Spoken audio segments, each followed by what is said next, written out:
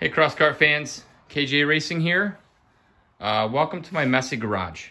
So I've been stripping down the VF-1, getting it ready for paint. I noticed it's been a while since I posted, so I thought I should do an update. Now, I couldn't just strip this down and send it for paint because there's something important I needed to do first. That's the next evolution of the VF-1. So, as you guys know, or may not know, this is a VF-1, which stands for Variable Frame Kart. Now, if you've watched the whole series, you've seen that you can do pretty much anything you want with this chassis. Any engine, A-arm, seat, rear end, the possibilities are open. I tried to build a modular chassis for a single seat buggy that you could put anything you wanted on. And people have been doing this. If you check out the build group on Facebook, you'll see that other builders are using different rear ends. Some are cookie cutter copying exactly what I've been doing, which is completely fine. You know it works, but some people are using a Miata rear end. Some people are side mounting the engine. It's been a huge success. So it makes me want to do more. I'm just a garage guy wanting to help other garage guys. I have a real job. I'm not trying to become a YouTube star. I'm just trying to help other dudes like me. If I had seen somebody put out plans and a full detailed build series, you guys wouldn't be seeing this because I would be buying their plans and watching their videos. But since I was the one that cracked the code and got the request to do it, I felt obligated to do it. So thank you for that. It's been pretty fun doing it. On to the good stuff. Here's the next evolution. Solid axle version. It's going to be an independent swing arm, so no engine riding on the swing arm. Your unsprung weight is low. It's going to have an anti-sway bar mounted in the back. No more trying to source independent rear suspensions. No buying expensive setups. It's literally just get the solid axle, bolt on your ATV parts, bolt your engine in, and go. I've been working on this for 6 to 8 months. This isn't like a brand new thing. Some people, very few people, knew the secret of this. I wanted to keep it a secret until I had it all sorted out. And I needed a blank chassis to get measurements, check the angles for the swing arm, and see how I was gonna build it.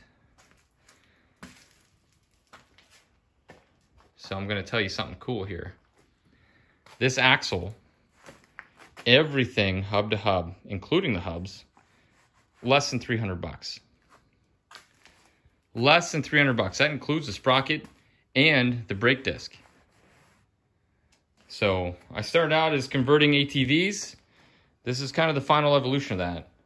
I converted a Polaris Outlaw to have independent rear suspension, but with this, you can convert any quad, any chain-driven quad. Let's not get ahead of ourselves.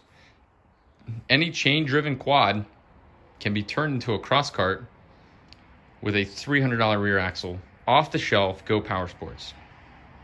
I'm really sure this axle can handle 40 horsepower. I would not recommend hooking up a motorcycle engine to this. I mean, you can try it. I just wouldn't recommend it. I don't know how much power a 1-inch axle can handle, but 1/4-inch keyways just don't seem strong enough to me.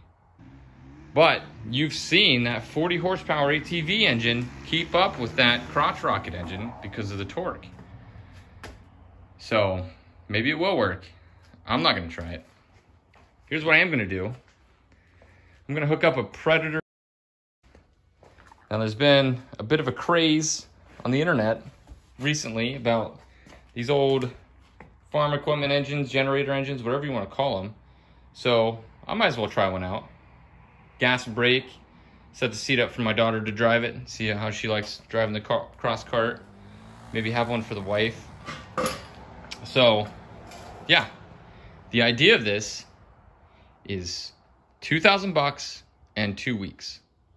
2-week build time and $2,000 build budget.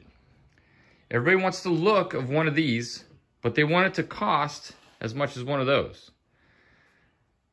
There's got to be a middle ground. There's got to be some kind of middle ground. The engine and the rear end was well under $1,000. So we have our whole drivetrain, and we're not even to the halfway point of the build cost. I've been looking at my summer schedule, finding some times when I'm not flying to take a week or 2-week vacation to get this built. Since it is a generator engine, I'm not going to use 0.095 tubing. I'm going to use 0.065, which is probably twice the wall thickness of a Yerf dog with a roll cage. So I'm not too worried about that. It's going to be exciting. Going to be exciting.